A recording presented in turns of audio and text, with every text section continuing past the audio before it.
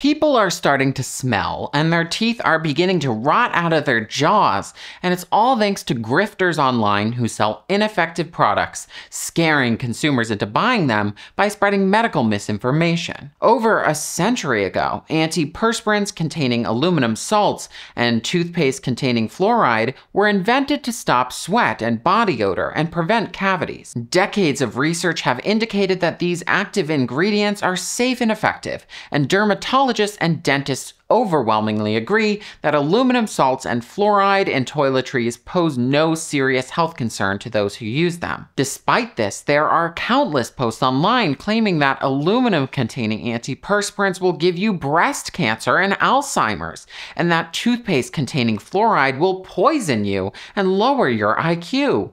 None of these claims are true, but I want to examine why people continue to spread myths about these products and where all this nonsense originated from.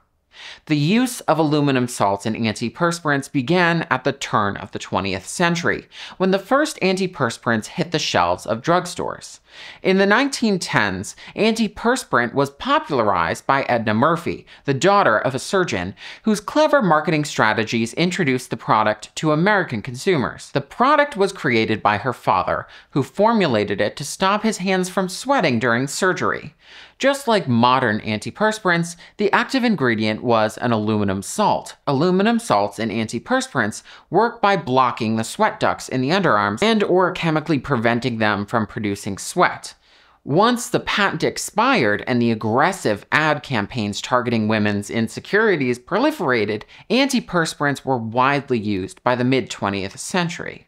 Debate about the safety of antiperspirants containing aluminum salts began almost immediately. As early as 1913, the American Medical Association warned that Odorona was dangerous because its ingredients decomposed into muriatic acid and irritated the skin, and the aluminum it contained would clog the pores. Their concerns were somewhat warranted. Odorona contained very high concentrations of aluminum chloride, and some reportedly developed skin ulcers after using it. Since its invention, advancements in the chemical formulation of antiperspirants have made them much safer to use.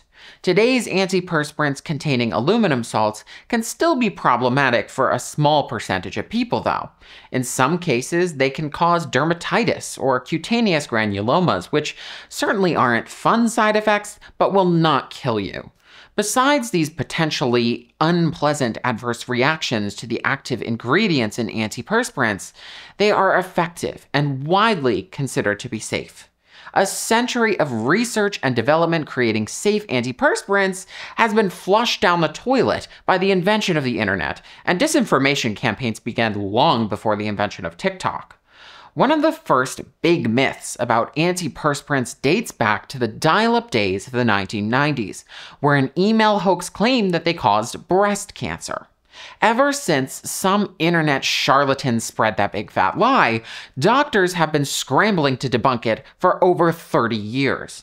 This is a case of a lie that traveled round the globe before the truth could pull up its trousers. Though experts have thrown around potential mechanisms for a link between breast cancer and antiperspirant use, none hold up to scrutiny. Some studies with puny sample sizes have drawn a shaky, dotted, and tortuous line between antiperspirant use and breast cancer, but much larger studies have cast serious doubts on this alleged link. The American Cancer Society has a great page on their website about antiperspirants and cancer, which thoroughly addresses concerns many people have about antiperspirants containing aluminum.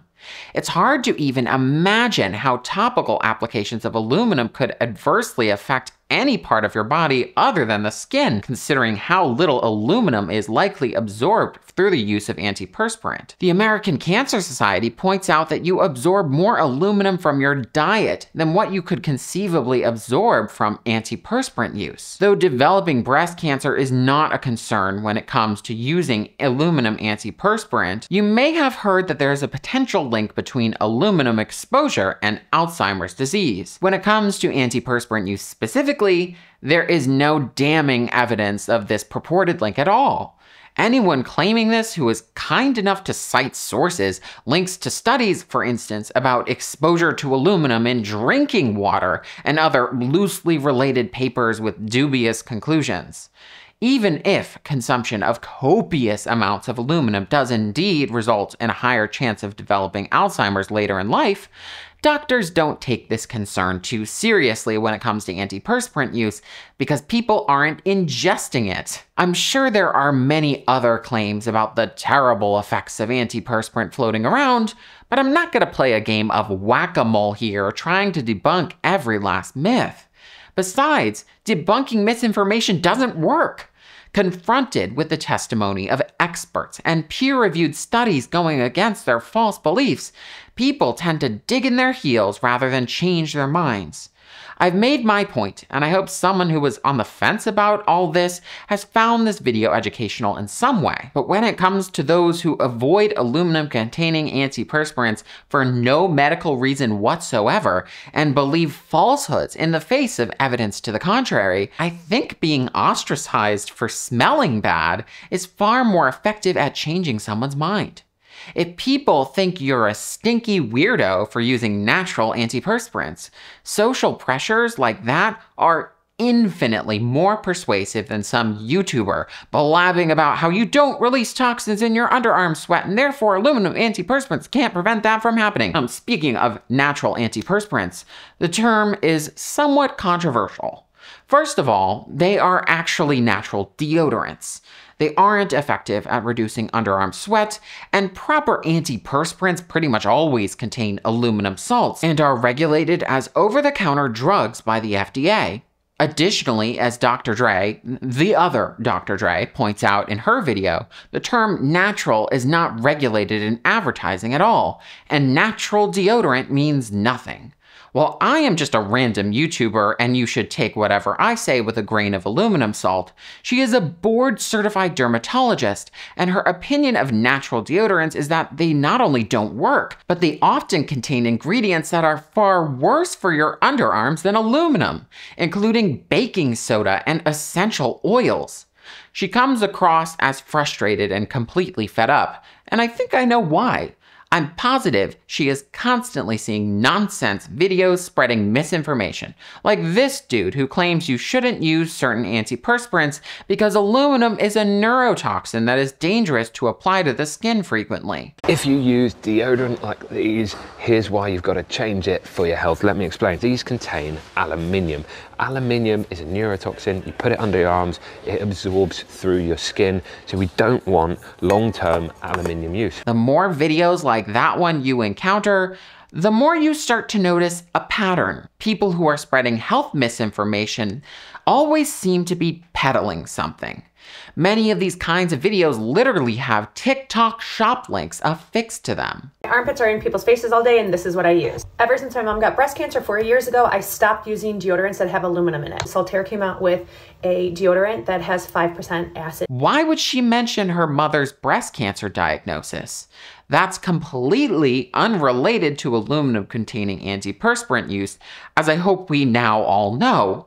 Unless she's implying something that is unsupported by available evidence to sell that product. That would be a despicable sales tactic. I hope that wasn't her intention, because for every person she sends down the path of stinkiness and regret, she gets around $1 in commission. I guess that's how much someone's dignity is worth these days. I haven't even touched upon the lunacy of fluoride-free toothpaste yet. Fluoride is the active ingredient in toothpaste that makes it work. It's safe and effective, and any suggestion of potential adverse effects of its use in both toothpaste and drinking water has been studied to death. Literally hundreds of thousands of participants have been observed in these studies, and it's time to put the nonsense about it lowering IQ and turning the frogs gay to rest. It's a travesty of public health that 2 states this year have eliminated the addition of fluoride in their drinking water, considering that it has dramatically reduced rates of tooth decay in millions of children over the decades. It says a lot that people are more worried about whispers of single-digit IQ point reductions in widely criticized and flawed studies, and not their teeth rotting out of their skull. Part of me wants to say that if you believe fluoride makes you dumb, you probably have nothing to worry about. Of course, that's a tad crass, and no one is immune to propaganda, but it's so frustrating to watch decades of progress be erased in the blink of an eye. To top it all off, this suspicion of fluoride is being used to sell us unnecessary crap, like $30 toothpaste that relies on fluoride alternatives. There's no point in buying this product unless you believe in misinformation. Fluoride is the gold standard for reducing your risk of developing cavities and promoting remineralization of your teeth, and can be found in a tube of Crest that costs $2.39. I don't think there is any possible way to justify that exorbitant price, as I sincerely doubt the expensive toothpaste is 12 times better at caring for your teeth. Though I've talked extensively about aluminum-free deodorants in this video, I would argue that the fluoride-free alternative toothpaste industry is infinitely worse. Ineffective antiperspirants just aren't as dangerous in my opinion, as total hacks have been cooking up remedies for body odor for years, and normally the worst that happens is someone ends up smelling bad and everyone around them has to endure it. Ineffective toothpaste can cause far more harm. Some high-profile natural brands, which were purported to be infinitely superior to regular drugstore brands, have faced legal action against them because of claims that their toothpaste destroyed people's teeth. Because of the damage snake oil toothpaste can do to the mouth, I think toothpaste should be regulated with the same gravity as the label antidepressant.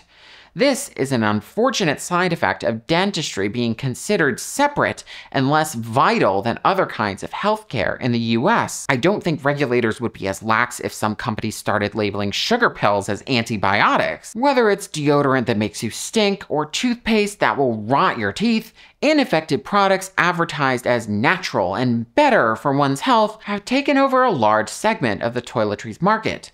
Behind this invasion of products that don't work onto the shelves of every drugstore is a multi-billion-dollar grift that relies on misinformation to sell junk to unknowing consumers. If these products work for you, that's all right, but know that there are risks, from simply smelling bad to serious tooth decay. Though I can't speak for everyone's specific situation, there's often no good reason to use ineffective products over regular ones that actually work.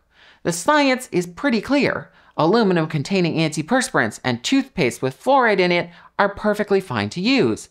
And even after poring over the details, I will continue to use my crusty tube of regular old Crest and industrial strength Old Spice aluminum antiperspirant. This natural stuff is propaganda I'm not falling for. Anyways, I'm Robert Tolpe, and if you liked this video, don't forget to like, comment, share, and subscribe, and I hope you have a great day. Bye-bye!